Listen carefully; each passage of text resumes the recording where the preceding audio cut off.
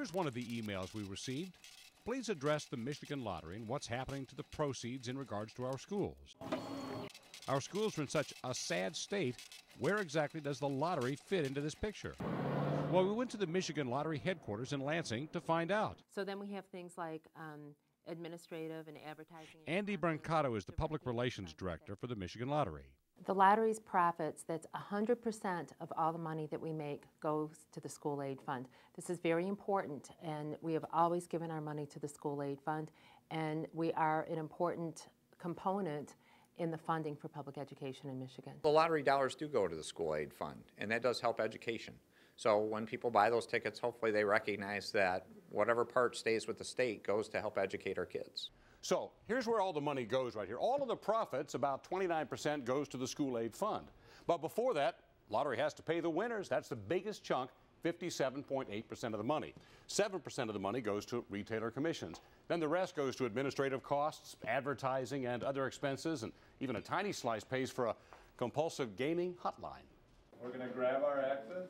Brancato says she gets questions about the lottery's role in school funding often, and acknowledges the lottery's portion is just a small component of the whole mix that is spent on public education. The state spends between $10 and $12 billion on public education every year.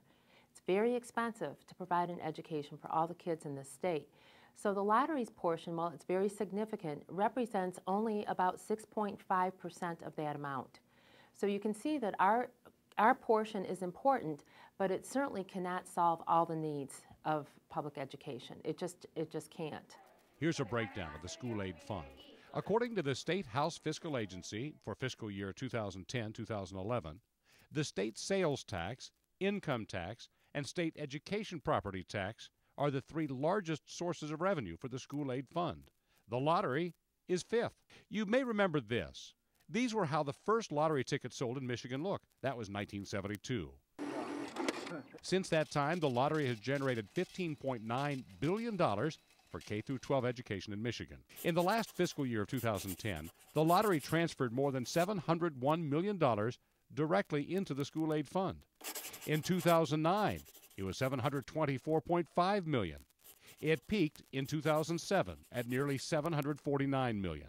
Now, every year that profit varies because it's always based on our sales. Depending on the economy, depending on things like jackpots. We recently had a very big Mega Millions jackpot, which was very good for sales in Michigan. A lot of our sales are driven by that. More people play when the jackpot is very high. Now the school aid fund is a restricted fund that can only be used for education. The lottery's role is completely done. Once we turn that money over to the school aid fund, we have no involvement in that anymore. It's all up to the legislature how that money is then appropriated back to students in Michigan.